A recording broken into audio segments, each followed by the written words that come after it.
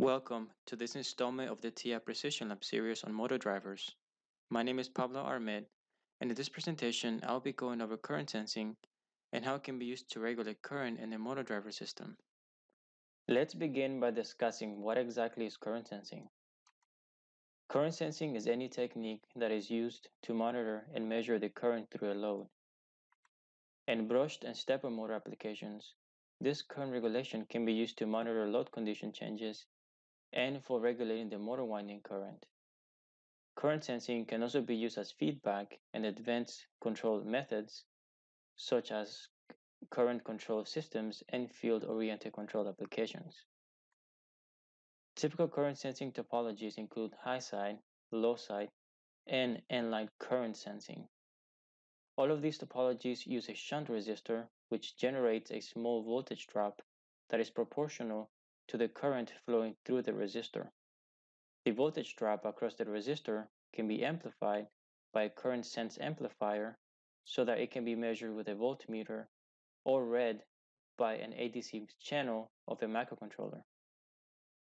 The biggest difference between these topologies is that the inline current sensing method is capable of measuring the motor current during the decay phase of the H-bridge.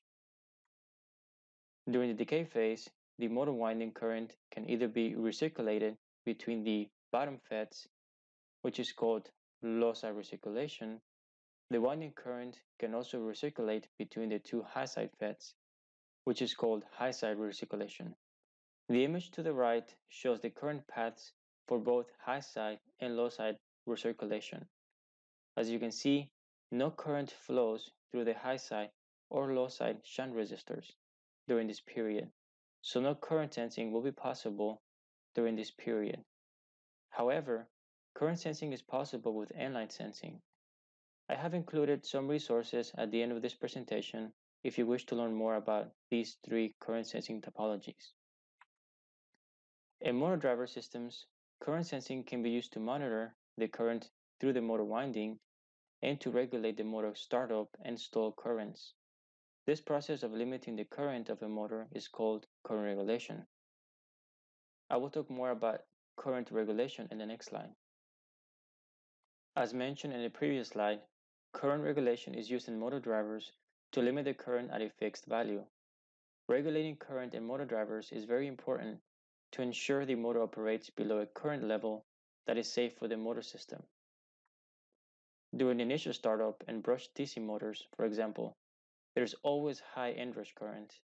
This inrush current can potentially damage the motor and the motor driver.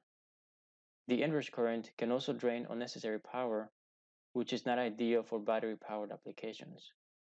Motor drivers with current regulation circuitry can limit this inrush current and eliminate the issues which I just mentioned. The figure on the top right shows a waveform of the motor current during initial startup, nominal operation, and motor stall. A motor stalls when it encounters an obstacle preventing it from spinning. When this occurs, the motor's back EMF will decrease, causing the motor current to increase. To learn more about motor stall, please view the TIPL listed in the resources slide. As it can be seen in the waveform, the inrush current and stall current is regulated at the current limit labeled I trip. The figure in the bottom right corner shows a block diagram of a typical current regulation circuit. The first stage consists of a sense resistor that generates a small voltage drop proportional to the motor winding current. The voltage is then amplified by a differential amplifier. The second stage is composed of a comparator that compares the motor winding current in volts to a user-set reference voltage. The reference voltage will set the current regulation trip limit, which is called I trip. The higher the reference voltage, the higher the current limit threshold, and vice versa. The driver will go into current regulation mode, also called current chopping, once the winding current is above the current regulation limit set by Vref. I will talk more about the current regulation process in the next slide. Let's talk about how current regulation works. On the output current, which is the current flowing through the H-bridge FETs, the motor, and the sent resistor is below the I trip limit, the H bridge is in its driving phase. During this period, current flows from the power supply to the H bridge ground, passing through the top FET, motor, bottom FET, and the sent resistor. The current and the motor windings will increase until it reaches the I trip limit. The driving phase is highlighted on green on the bottom right waveform. Once the output current reaches the I trip limit, the driver will set the H bridge to a decay phase. During the decay phase, the winding current recirculates between the motor winding and the bottom two FETs. Note that this example uses a low-side sensing topology, so no current flows through the sense resistor, making current sensing not possible during this period. The decay phase is highlighted in red on the waveform. The H bridge will be in the decay phase for a fixed period of time, which is labeled T off on the waveform. The H bridge will alternate between the driving and decay phase until the output current stays below the current regulation limit or the control input is set low. The current regulation scheme that I just described is called fixed off-time regulation, since the decay phase lasts for a fixed period of time. However, there exists another regulation scheme called cycle-by-cycle regulation. In this scheme, the decay phase lasts until the next control input H rise. The waveform in the bottom left shows an example of a cycle-by-cycle regulation scheme. The green regions are the driving phases and the red regions are the decay phases. Note that the yellow region, although it is a decay phase, it is not part of the current regulation process since the output current is below the I trip limit during this time. The H bridge is in the decay phase due to the control input going low. Since cycle-by-cycle regulation relies on the controlled input H rise, it cannot support current regulation for 100% duty cycle control. However, an advantage of the cycle-by-cycle scheme is that it allows for further current regulation flexibility by adjusting the current input frequency and duty cycle. The sensing method that I described in the previous slide uses a shunt resistor in the low side of the H bridge between the sources of the bottom FETs and the ground path. This sensing method is often referred to as external current sensing since the shunt resistor is not integrated in the motor driver IC. There is another sensing method called integrated current sensing. This sensing method integrates a current mirror in the driver IC to measure the motor current, which eliminates the need for a bulky shunt resistor. I will describe the integrated current sensing method in more detail in the following slide. This table shows some of the major differences between the external and integrated current sensing methods for certain technical considerations. One main advantage of the integrated method is that it eliminates the need for a shunt resistor, which helps reduce the board size and heat dissipation. Low heat dissipation will help maintain the board running at much lower temperatures. Another disadvantage of the external method is not allowing current monitoring during the H bridge decay phase. However, the current mirror architecture allows for current sensing even during the decay phase, as I will describe in the following slide. An advantage of the external method is better sensing and accuracy. Since the sensing accuracy depends on the amplifier and the shunt resistor tolerance, choosing an amplifier with high accuracy and a shunt resistor with low tolerances can increase the current sensing accuracy. On the other hand, the current mirror accuracy is fixed. Therefore, designers will need to determine if the accuracy is acceptable for their system. The other advantage of the integrated sensing is that there is no additional impedance on the path of the motor current, since there is no shunt resistor in series with the H bridge. This is going to prevent the motor current getting low during low battery conditions and is going to increase the effective battery lifetime in battery-powered applications. TI offers motor drivers with integrated current sensing, which you can browse on the TI.com website. Traditionally, current sensing in motor drivers is achieved using external shunt resistors, which is called external current sensing. However, there is another way to sense current without the need of a bulky shunt resistor. This is what's called integrated current sensing.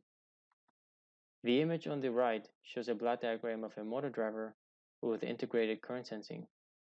Integrated current sensing uses a current mirror circuit to measure the load current, which is scaled by the current mirror scaling factor. The output of the internal current sense circuitry flows through the external I-propy resistor, generating a voltage proportional to the load current.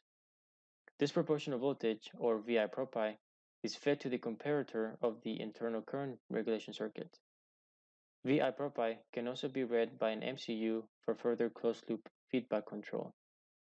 On the other hand, motor drivers with external current sensing require a high-power shunt resistor, which are typically 25, 12 in size, and an external current sensing amplifier for current feedback. The figure on the right shows a block diagram of a motor driver with external current sensing. The integrated current sensing method has many advantages over the external method. The main advantage is that the external resistor, or I-propy, is much smaller in size than the shunt resistor, or sense. Since much less current flows to the I-propy resistor, the resistor can be much smaller compared to the shunt resistor, which has to dissipate more current. Another advantage is board size reduction.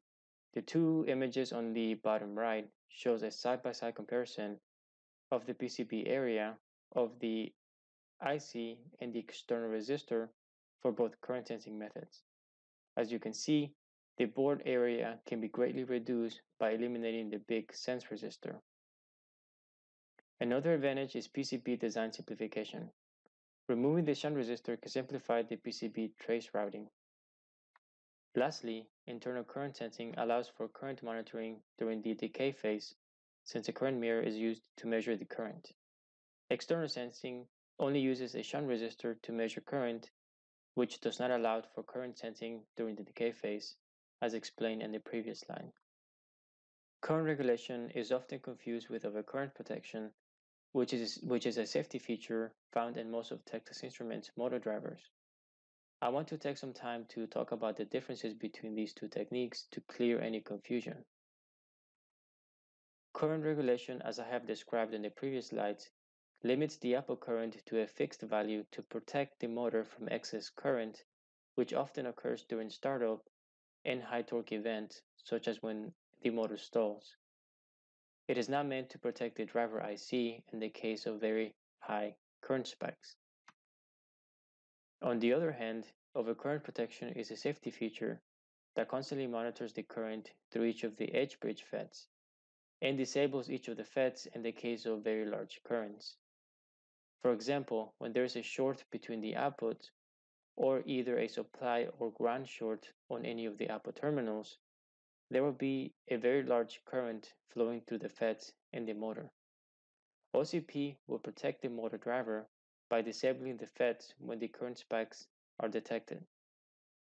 There is an article listed in the resources slide at the end of this presentation that explains in more detail the differences between current regulation and OCP.